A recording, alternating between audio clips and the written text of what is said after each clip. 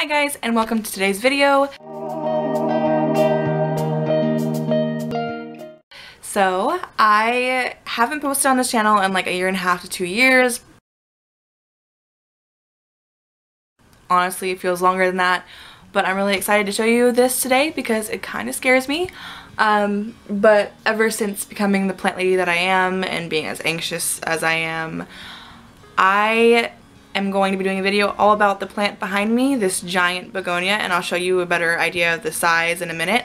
We are going to be cutting back this thing and propagating the cuttings to make a fuller, more beautiful plant, hopefully in the future, and I'm really excited about it. Also, I apologize for any light glare in the background. My windows are open. It's for my plants. I don't want to shut them. Besides, it's not about me, it's about this guy. So I've had this begonia for several years, and I can show you pictures of what it used to look like. It used to be super small, only like a few little leaves, a few stem cuttings. And now it's gone crazy.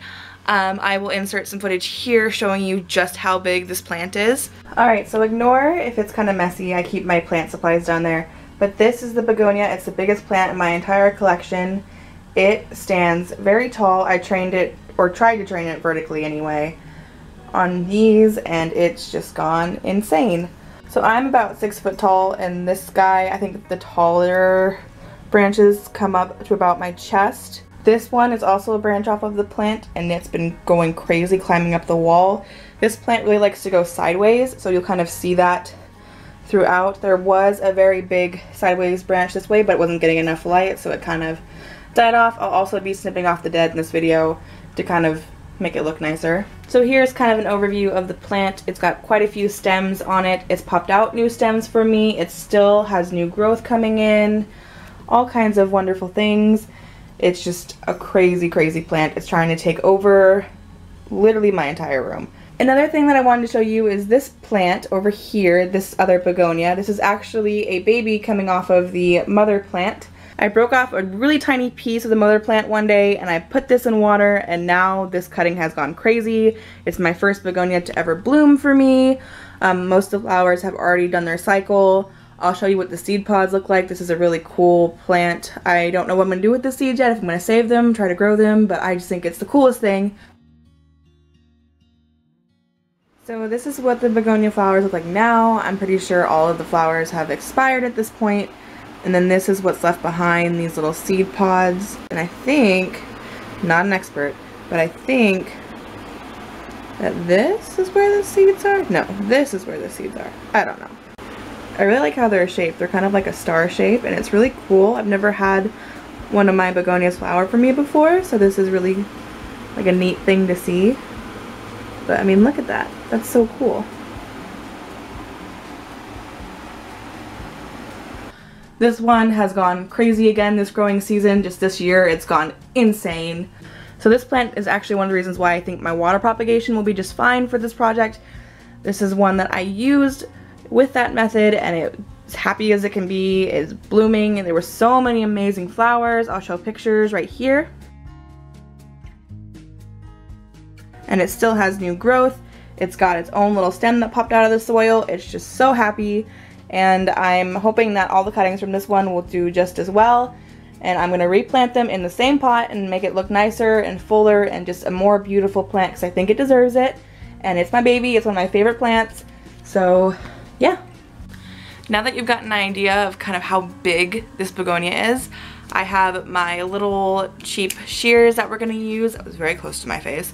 And they're all sterilized with some rubbing alcohol, and I'm going to get to cutting. I've got some glass bottles I'm going to put them in to propagate. I propagate by water just because it's the easiest thing for me, and I've gotten cuttings off of this that I've made new plants out of before using water propagation. So that's the route that I'm going to be going to today because it's what I know. But I will take you through the whole process. And then one more thing before I get started.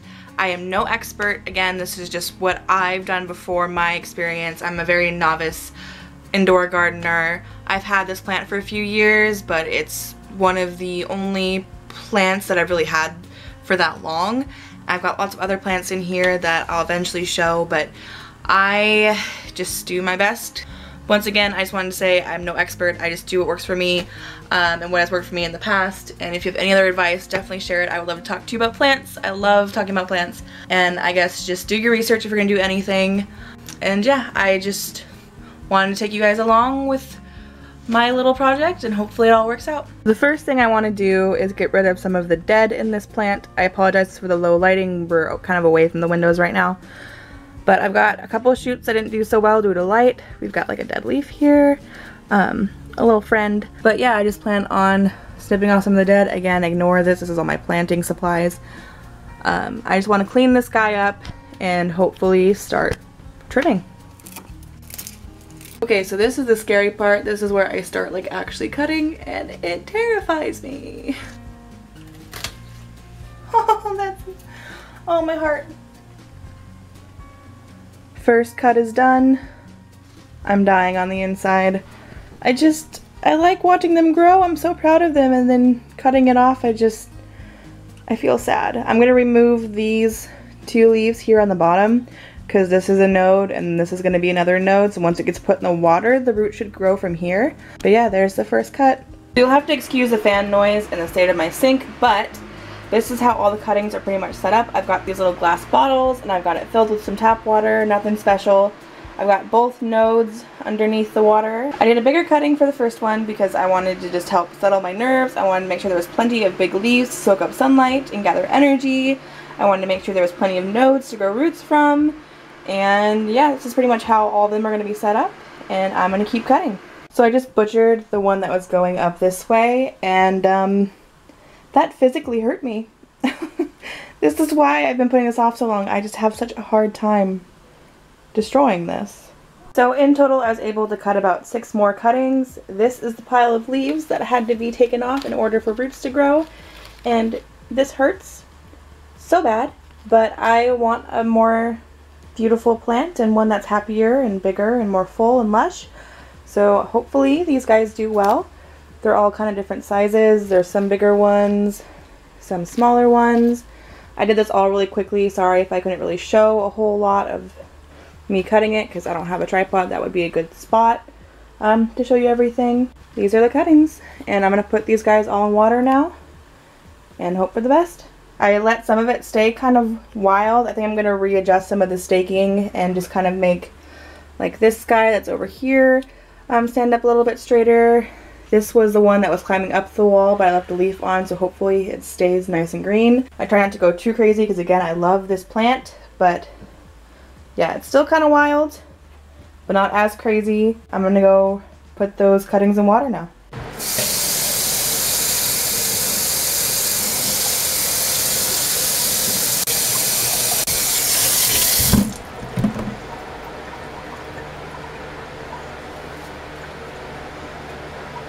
So excuse the noise of the fan in the background, but all of the cuttings have been put in their little bottles.